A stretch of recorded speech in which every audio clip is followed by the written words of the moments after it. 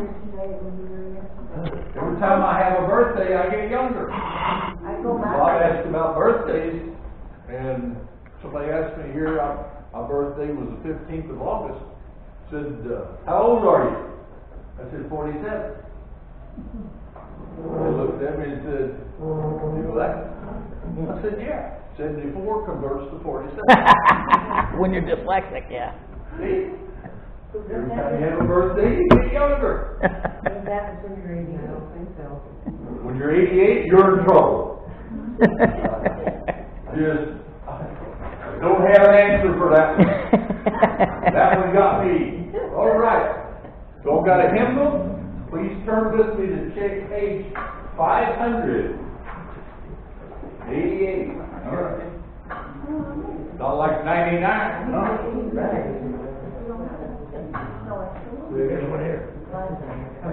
Page 500.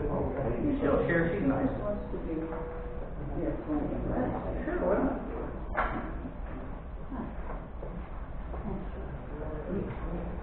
We're going to be talking about a little bit about trust and faith and obeying here in the message. I'm trying to figure out a couple songs to get us started.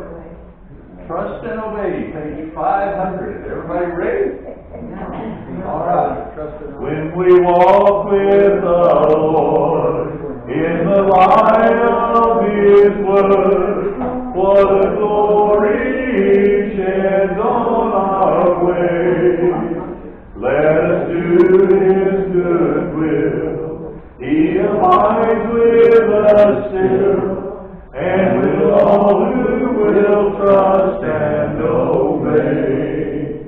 Trust and obey, for there's no other way to be happy in Jesus, but to trust and obey. Not a burden we bear, not a sorrow we share, but our toil He doth richly repay. Not a grief or a loss, not on the ground or a cross, but is blessed if we trust and obey.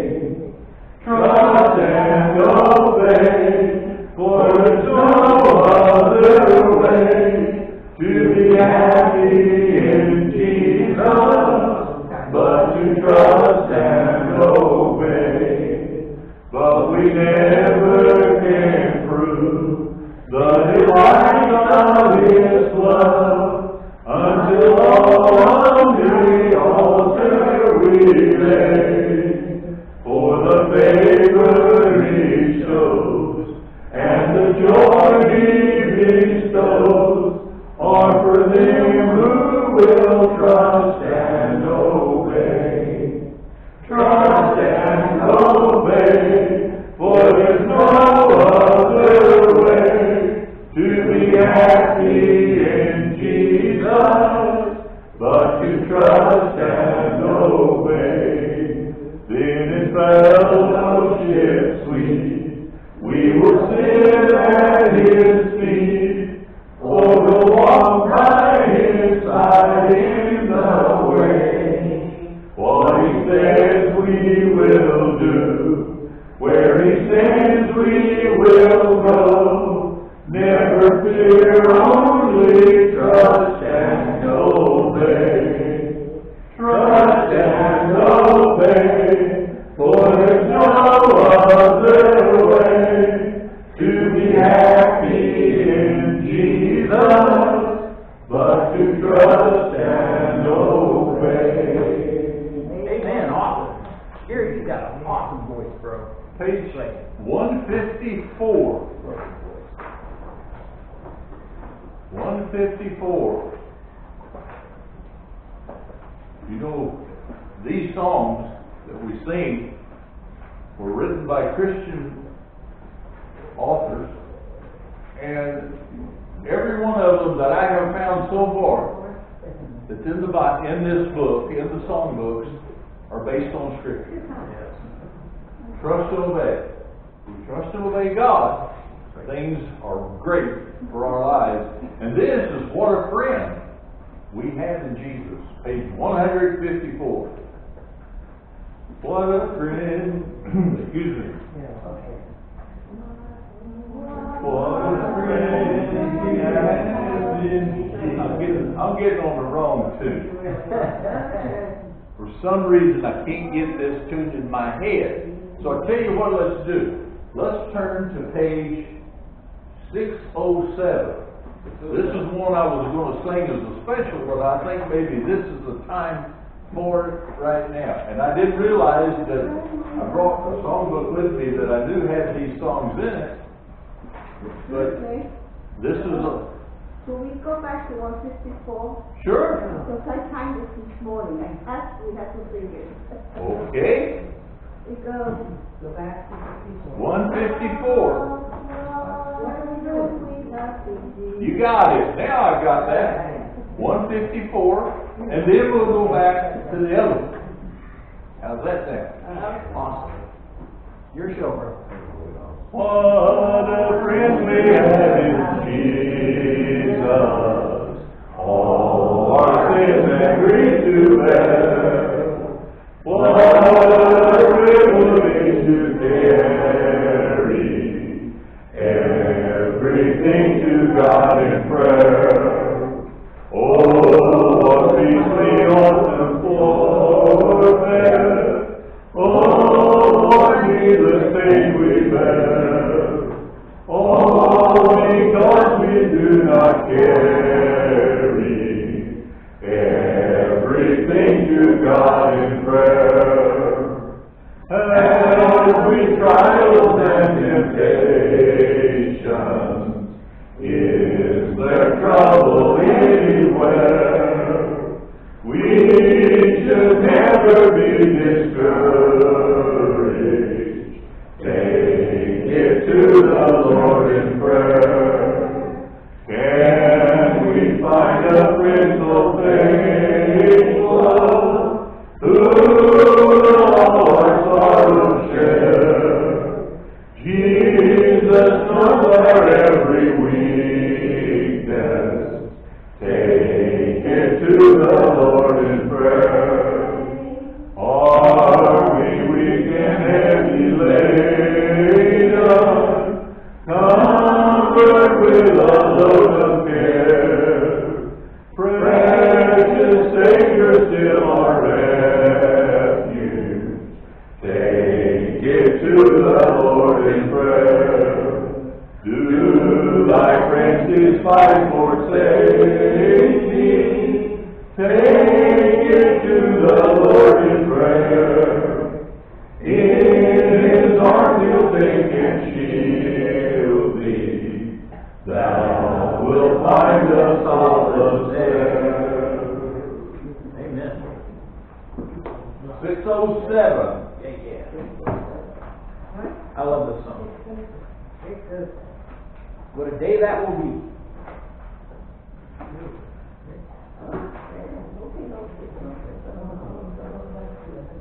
This song here, you have to be in a special position to know what the meaning of this song is. Without Jesus, this song really means nothing to somebody that doesn't know Him as Savior. Because it talks about all the great, glorious, and beautiful things that's going to happen when either Jesus comes back or we go to meet Him before that day appears. What a day that will be.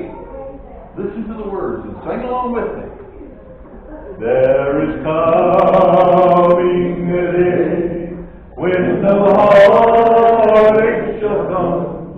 No more clouds in the sky, no more tears to dim the eye. All is peace forevermore on that happy open shore. What a day, glorious day that will be. What a day.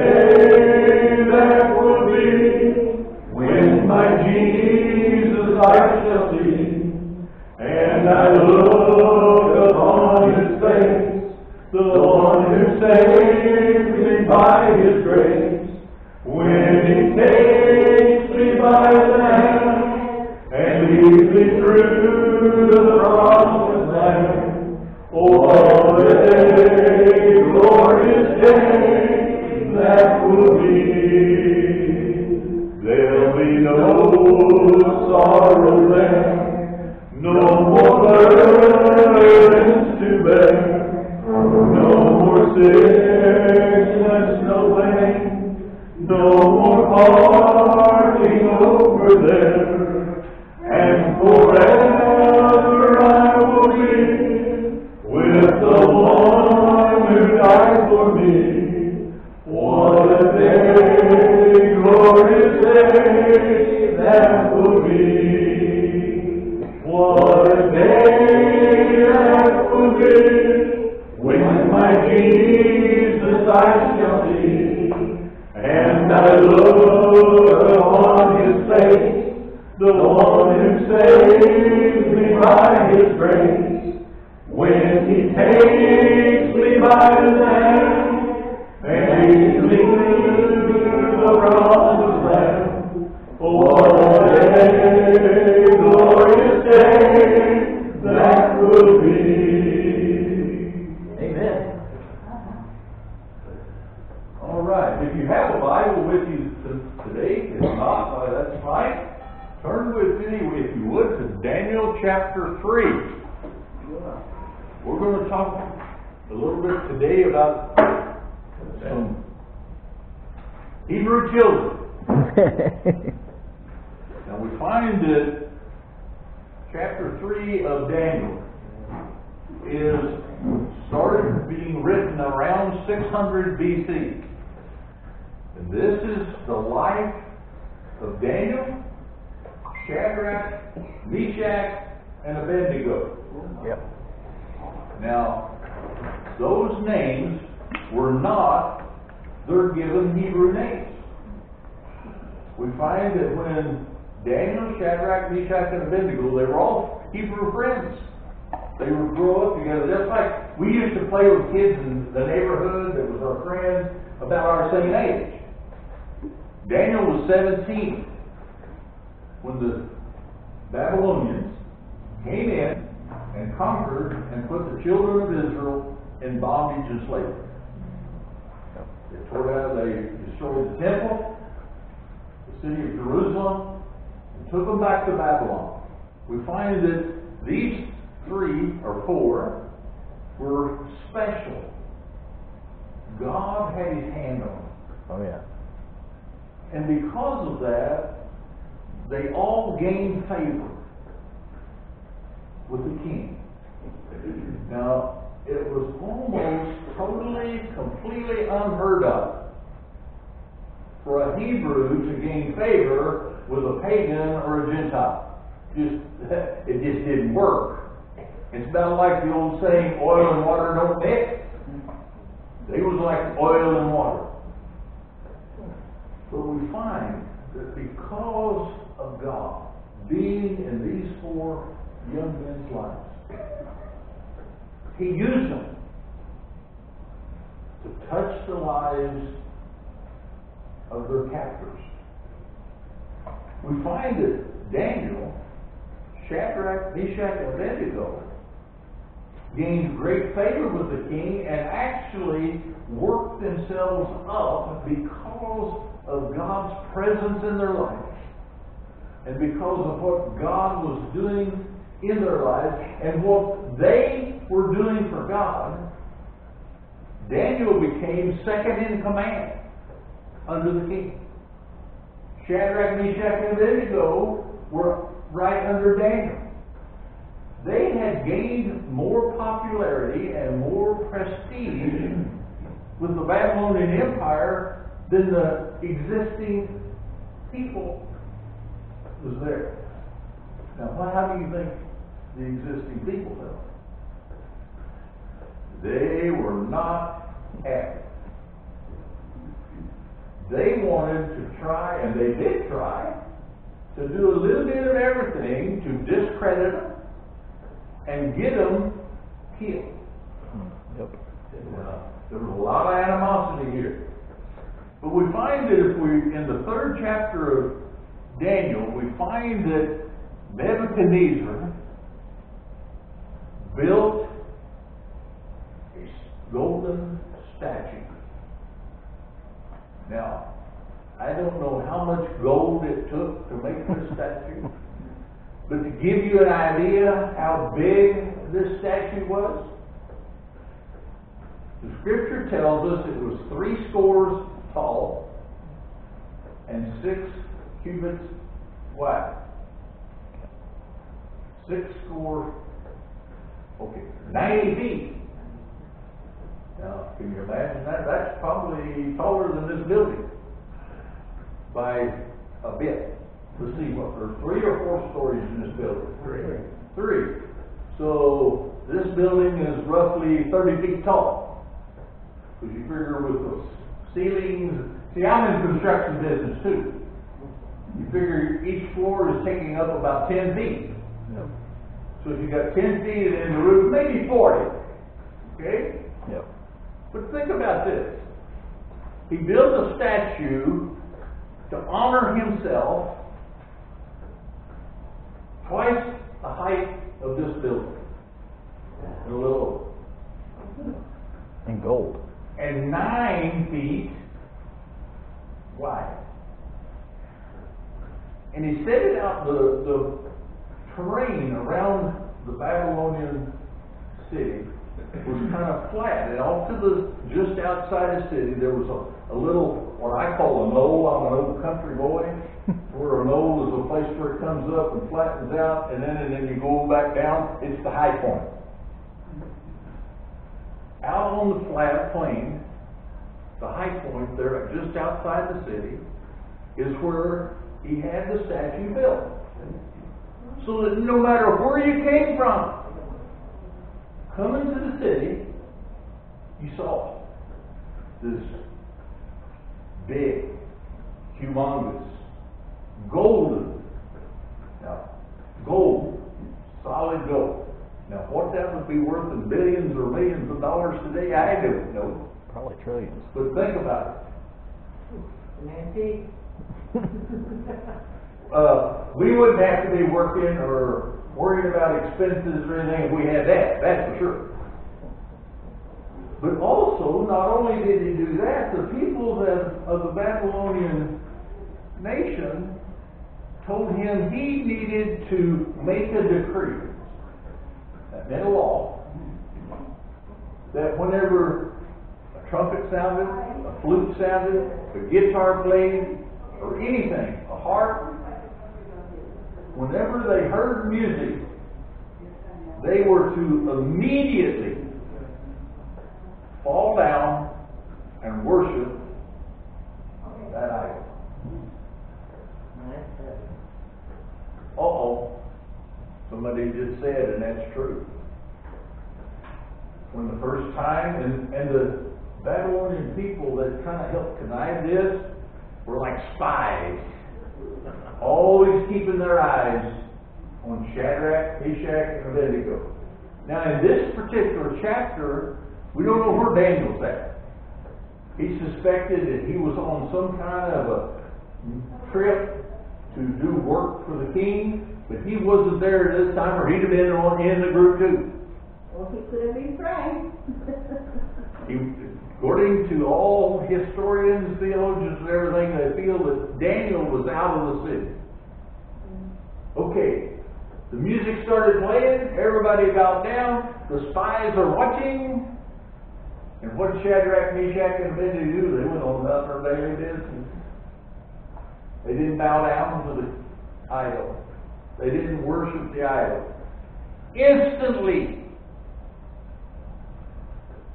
these spies ran to the king and said, "You know that decree you put out?" "Yeah." "Well, did you realize that the 3 Hebrew children, Shadrach, Meshach, and Abednego, didn't bow down and worship the idol that you built for you?" He became infuriated. He called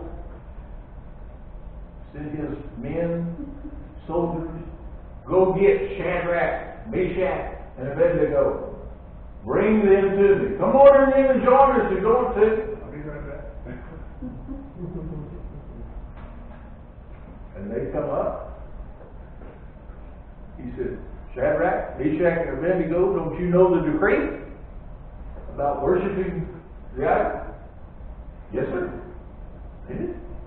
They wasn't hesitant about it. They said, yeah, we know it. And you realize that it's been decreed that anybody that didn't bow down and worship that idol would be thrown in the fiery furnace? Yes, sir. We knew that. And then they said, King, our God will protect us. If He doesn't, we're still not going to bow down and worship your God, your idol. No matter what you threaten us with. We've got an almighty God that we worship, and that's all we're going to worship. And no matter what you claim, what you try to convince us with, or what you threaten us with, we will not bow down to that idol. Oh, that really put fire in the king. He said, go heat the fiery furnace 7 times hotter than it's ever been heated before. Now, how many of you have ever been around a campfire or a fireplace and you back up to it, you warm up one side, and then you turn around and you warm up the other side if you're outside and it's cold? That's usually when you build a campfire. And you don't want to get real close, because I have got close enough and felt like my pants was getting singed. It could have been. But they heated this furnace 7 times hotter than they've ever heated it before. And he had the soldiers bind them. Their hands, their feet. They were fully clothed. And when they got close to the entrance to this fiery furnace, the soldiers that had been instructed, and they knew better than to not follow the orders, to throw these 3 Hebrew children in the fiery furnace, died from the heat. Well, I guess in their dying, they must have bumped, or the Lord did it. It just says that Shadrach, Meshach, and Abednego fell into the fiery furnace. Well, they're gone, right? Dissolved, disappeared, burned up, no longer in history. Wrong. It says the king walked over and looked into the entrance to the fiery furnace, and he asked the question, didn't we throw 3 in there? Yeah. Yes. Well, how come I see 4? Do what? We only threw 3 in there, but the king says there's 4 in there. There were. And the 4th looks to be the Son of God. Amen.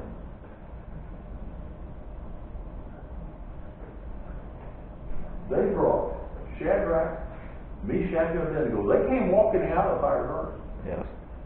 Here's a furnace, been heated 7 times hotter than it's ever been heated before. The soldiers throwing them in there died in the heat. But here comes Shadrach, Meshach, and Abednego, just walking right out of the fire furnace just like nothing was going on. Now, how many of you have ever been around a fire and didn't get the smell of smoke in your clothes? Or maybe singed some hair on your arm? None of us. Because if you get too close, that's going to happen. But here, think about this. Here comes Shadrach, Meshach, and Abednego, walking out of the fiery furnace just as unconcerned and nonchalant as could be. Now, Gary's paraphrasing a little bit of this. But that's the way I envision it. Because God's hand was in it. Yes. They walked out of there. Did not have one hair, head, arms, anywhere singed. No smell of smoke in their clothing. And none of their clothing was singed or hurt. Why did this happen? Because three Hebrew children, Shadrach, Meshach, and Abednego, trust and obeyed God. Amen. That's what their life was about. And they had a friend in Jesus because He was in there with them. Yes. The protection of God and the hope in Jesus Christ all was around them to where there was no way in this world that anything was going to happen to those three young men. Because God said in one of the 10 Commandments, "Thou shalt have no other gods before me," Yes. and to make no graven image to worship. And they didn't. Even though they were in bondage, even though they had lost their lives, their statement, remember what they said to the king? Our God may not protect us. But even if He doesn't, we're still not going to bow down to your God. Right. Because we believe we serve and worship the only eternal, supreme God. And even if He doesn't protect us, and we lose our lives, we're going to be in a far greater place. Remember that song we just sang, What a Day That Will Be? Amen. That was their thoughts. That no matter what happened or what the king tried to impose upon them, they weren't going to do it because there was only one they was going to worship and serve. And that was the Almighty God. And they didn't. They didn't change. Even with the threat of losing their lives. They didn't change. And our world is coming to the point today that may happen to us. As sad as I hate to say it, it's true. That people that stand up and live for Jesus and live for God, their lives could be on the line. Because it tells us about that in the Scripture. But just think about it. Because of Shadrach, Meshach, and Abednego's trust and faith in God, they were protected.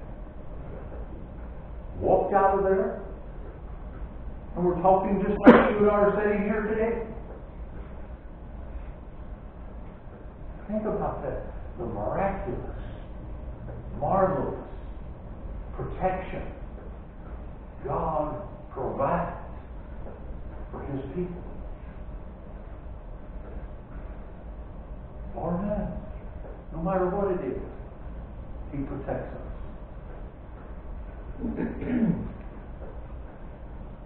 I want to close my part with a song that is a song that my mother used to sing when I was a young boy. That's been a few years ago. I was a young boy. And even a little boy. I didn't used to be as big as I was until I got about 12. And I got big.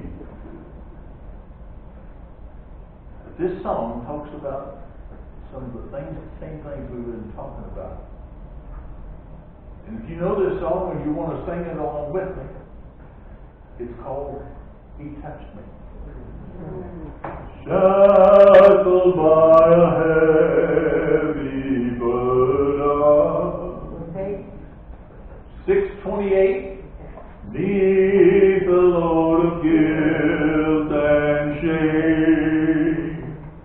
Then the hand of Jesus touched me, and now I am no longer the same.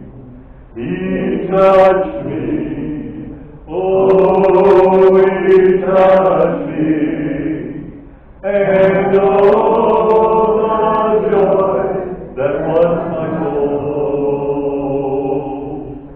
Something happened, and now I know He touched me and made me whole.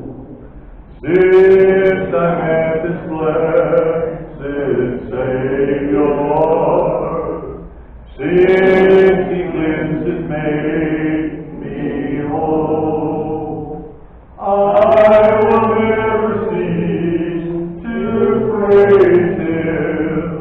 I'll shout it while eternity rolls. He touched me, oh, He touched me, and oh, that was my soul. Something happened, and now I know He touched me and made me whole. Amen. Jesus and God had touched Shadrach, Meshach, and Abednego's life, and they lived to trust and obey. And today, as we've been touched by the Spirit of God and we've accepted Christ as our Savior, you see, that's the key. Yes. Jesus said in John 14:6, I am the way, the truth, and the life. No one cometh unto the Father but by me. Yes. There's others and people around that says you got to do this, you got to do that, you got to do this or that to get to heaven. I'm here to tell you today, there's only one thing a person has to do, and that is put their faith and trust and accept Jesus Christ as Lord and Savior. Can't get there, because when Jesus said, I am the way, He took all doubt, all speculation, and all other stories that could be thrown at this, kicked them out the door. He said, you can't get to heaven unless you go through me. And I hope and pray today that each of you know the blessed Lord and Savior, Jesus Christ. Let's pray. Father in heaven, thank you again for this beautiful, glorious, wondrous Lord's Day. We'd ask now, Father, that your word would not been gone out void, that it would have touched ears, and if there be one here today that doesn't know you as Savior, that today might be the day they would make that decision. We thank you for what Jesus is and what He means to our lives and our world, because He is the keeper and the protector. Dismiss us now with your love, and may you take care of us through the days ahead. For we ask this in Christ's name. Amen. Amen. Now, would you turn with me to page 104? We're going to use this as a closing hymn. 104. I was asked to do this, and I can do it. Because this is, if I'm not mistaken, this is supposed to be the Baptist national anthem. Now that's what I've been told all my life. Doesn't have any food in it. Can't be. I think it goes for a lot of other churches too, okay? Well, I can only talk about the Baptists because that's all I is. I thought Baptists had to have food in the song. Had to have food in the song for the anthem. No, that's no.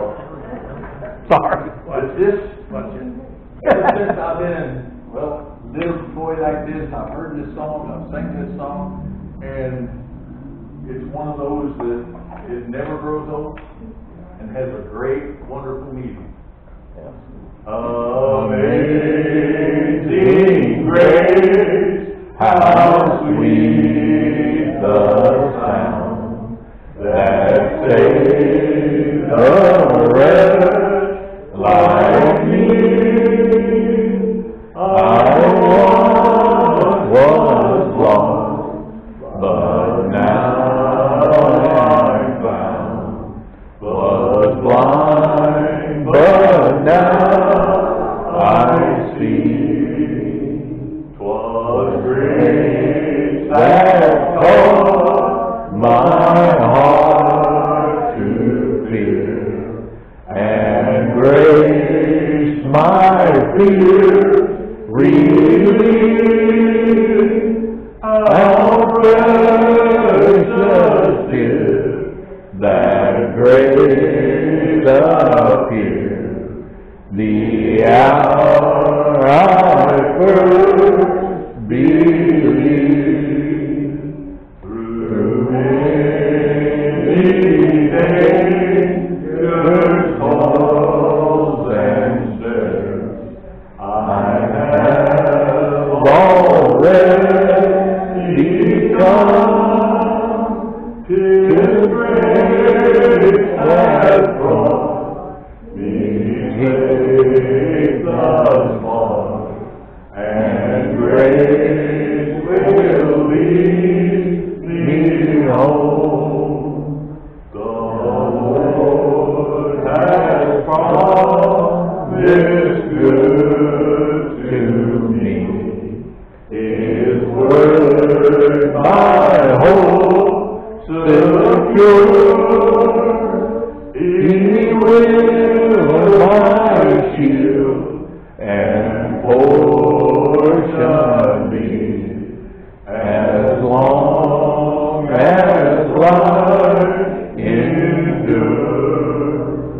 When we've been there 10,000 years, bright shining as the sun, we've no less days to sing God's praise than when we first begun. Did you notice the last verse of that? When we've been there 10,000 years? To me, that's too small a number. And I realized that when this was written, which has been, well, let's see, it was written back in Quite a few years. It doesn't tell me. Usually tells me what year it was written, but this one doesn't. It could be 10 trillion.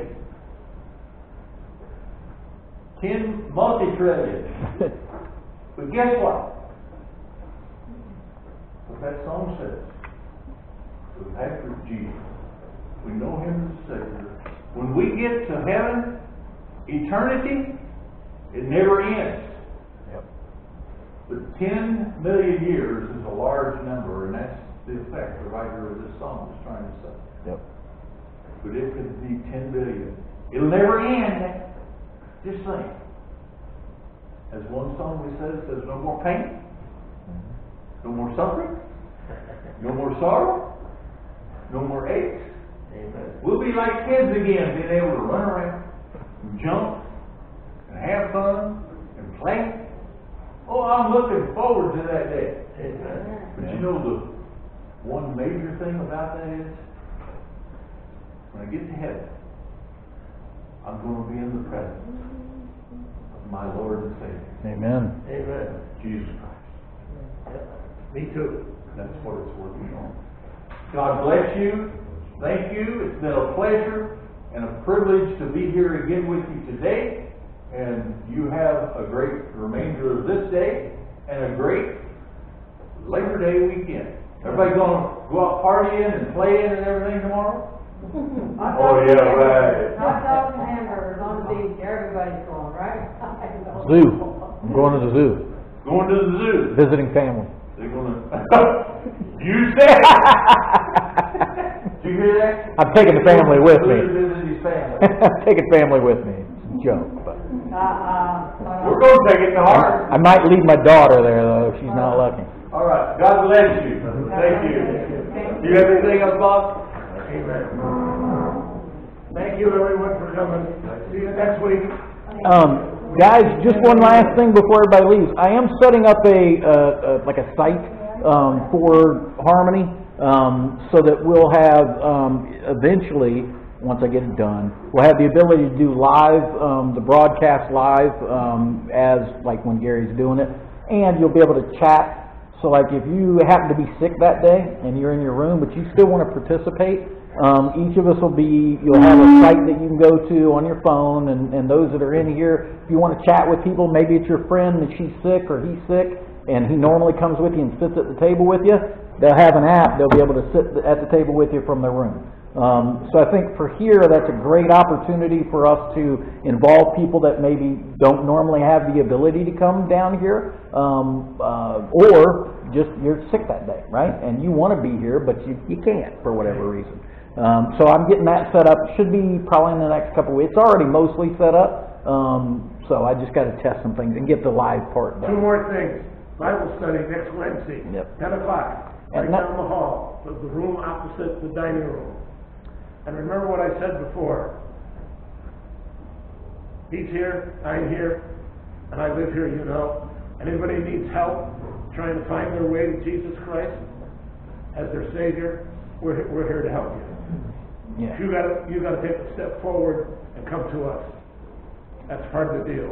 Thank you and have a great day. And Henry's already got his last lesson is up on YouTube right now. So if you want come ask me and I'll give you the address for it and all that. Plus all the other services are already up on YouTube as well. All right, that's it. God bless everybody. Thank you. I'm scheduled for October. A date in October. I had nothing to do with it. I just come when they asked me to go. I'd like to ask you to do, and then I've got one here. I'm fine, thank you. You're welcome.